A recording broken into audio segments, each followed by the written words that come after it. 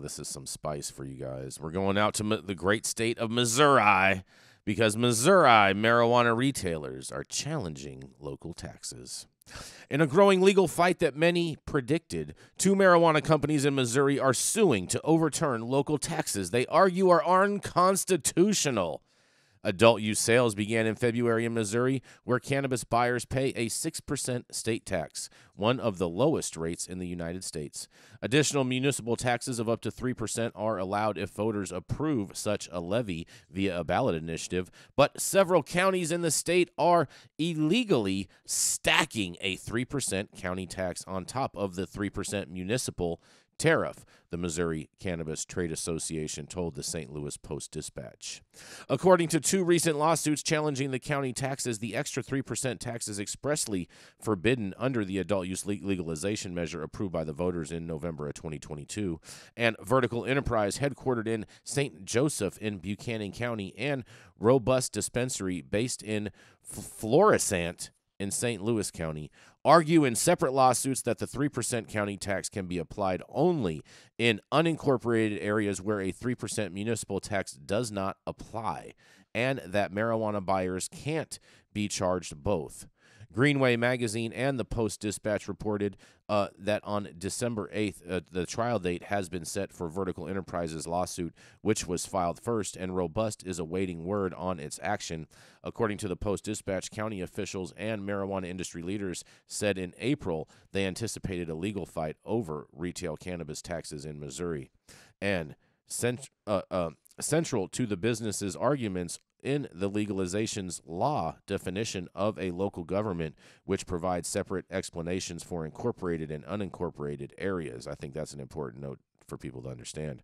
And meanwhile, cash-strapped local governments say they're counting on marijuana tax revenue to pay for police and parks. Oh, wow, wow, wow. Cry me a river, you guys. But nonetheless, what do you guys think about this? Do you think these taxes are justified, or this is just big Uncle Sam government trying to overtax and overregulate your cannabis?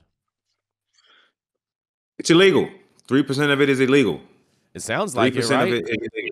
It sounds illegal. Like this is an open and shut case. It doesn't sound like, unless you're in an unincorporated portion of Missouri, you're not going to be subject to that 3% tax. But then again, too, if you are an unincorporated, I mean, it just seems like it's a pretty level playing field, and it seems like the people that are purchasing in these cities are getting double taxed as opposed to just people out in the rural areas.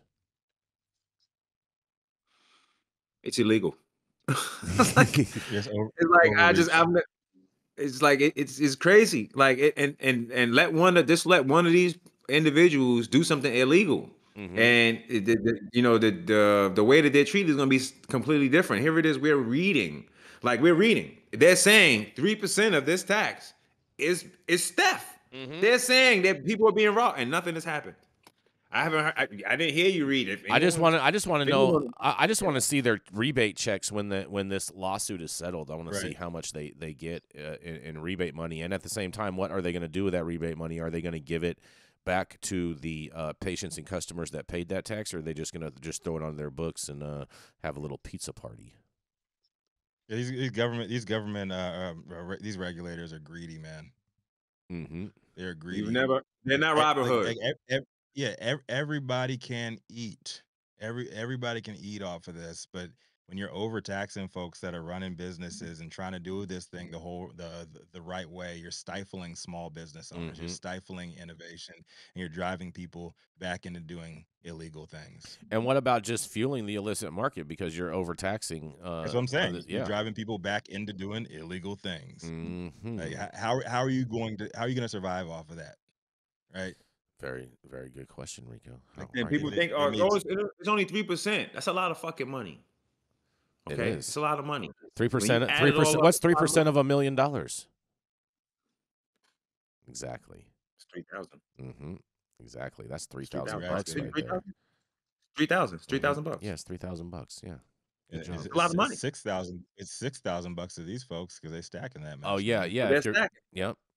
Mm-hmm. Stacking taxes. Because it's only supposed to be 3%, but yet they're taking 6%. They're like, no. Yeah, I mean, I mean, we have a lot of this it's too. like operating. It's like operating in LA, and you're paying a LA county tax and a LA city tax. We have a lot of this kind of thing that goes on in California, and I think a lot of it is illegal, but no Right. one has challenged it yet because you have our excise tax, and then you have sales tax, and then you have all these Wait, you little. have an tax excise tax. tax? Wait. You have a what tax? We have an excise tax, which is basically Taxing the tax. which is a tax that everyone pays, and then you have sales tax that varies on your percentage based off the county that you're selling cannabis in. Okay, and then on top of that, you have a local tax as far as whatever jurisdiction that you are residing your business in, that you will have an additional tax of that on top of.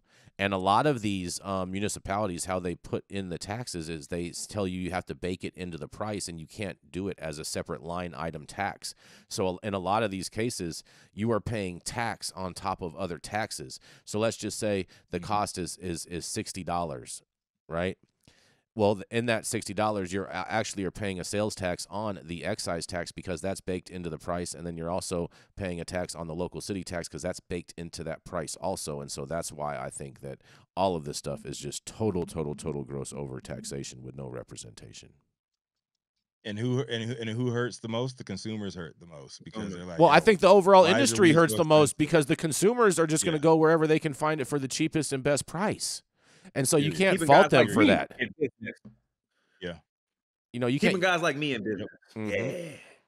Exactly, keeping the streets alive. I told you, man, the trap is immortal. The trap is Trap immortal is because of immortal. Mm-hmm. Oh yeah, there's also exactly you're right, James, over in Flatbush. You are right. They do in some municipalities they have a potency tax, and that is just it's just so backwards to me. That's what I'm saying. You're gonna have reverse lab shopping over in New York now. Pretty Go much. to labs that In New Exactly. York, I'm glad we get the banter. Shout out to the bro from Flatbush in the building. You already know Brownsville, East New York. But you know what they doing too in East New York? They got like regular stores. They're turning into smoke shops or dispensaries. Now I have a smoke shop in Brooklyn, 211 Utica Avenue. Make sure you go there. It's Oh, also a boy. tattoo shop. My brother Manny, I sent you. But what's happening is a lot of street guys. Cappy Hoko's goons get coming for you, man. Oh Yeah, man. it's okay. We're all legit. We're all legit. But it's crazy because I'm looking at how the street guys are seeing these stores take this money, and now the street guys are going and they're just robbing the stores. Like in pink houses in Brooklyn, there's one store that has been robbed 3 times in 1 month. Like you just can't make this stuff up. Like tons of cash, go inside. Take the money. It's fucking Oh crazy. boy. Oh man. You know what? All this is just feeding the trap. That's all. That's all They're you're feeding doing. the trap. That's all it Like does. either way, shape, or Yeah. form. Like if they can't sell weed in the street, they're gonna go into the dispensary and take the money out of there. And especially in places where you are unable to carry firearms and have firearms in your establishment, places like in New York. Well, hold on. hold You're on. not allowed to have Most armed places, security? most places have armed security. For the most part, the thing is that Yeah, but we're they- not allowed to employ our security guards. In They New have to be York, separate it's subcontracted workers. Yeah, but In New see, in York. California they have that. I know that much, but in New York, that's not what's happening. In New you York, don't have no armed. got you. There, You're not gonna get no armed guard security. Like you better have the armed guard trappers outside your spot on the corner. You better have the corner hustlers holding down your bodega or your corner store because you ain't got no security. In New York, we don't look. Yeah. In California, they will respect the guy outside with the gun. In New York, they're gonna look at him and they're gonna laugh at him. And then he ain't even gonna do nothing. He gonna know in his heart. He gonna be standing there. He gonna know in his heart.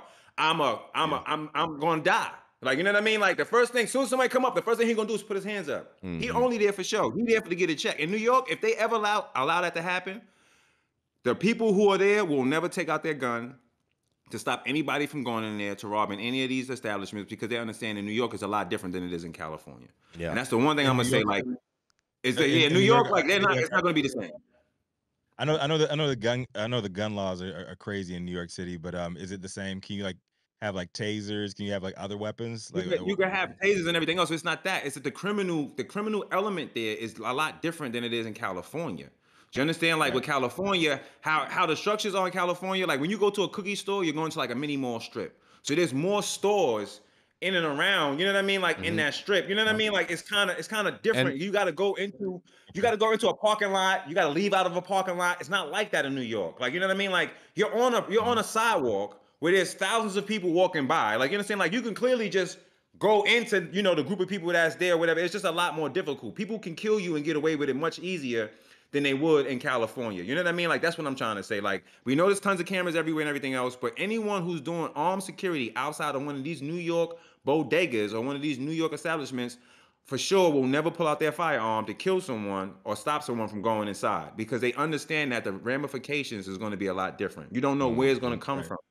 Yeah, you know what I mean? Like it's like Chicago. Like, do you think someone in Chicago is going to be standing outside with a security guard gun and think that he's going to stop somebody from coming in here when these guys got guns that shoot off 100 rounds in 1 second? No, they're not going to. No, absolutely not. Got pull out their little pea shooters. I was just in Chicago last weekend, man, and I'm sad. I'm sad about my city, man. Well, on that note, we my city. on that note, we got to go to a commercial. And we're going to be right back.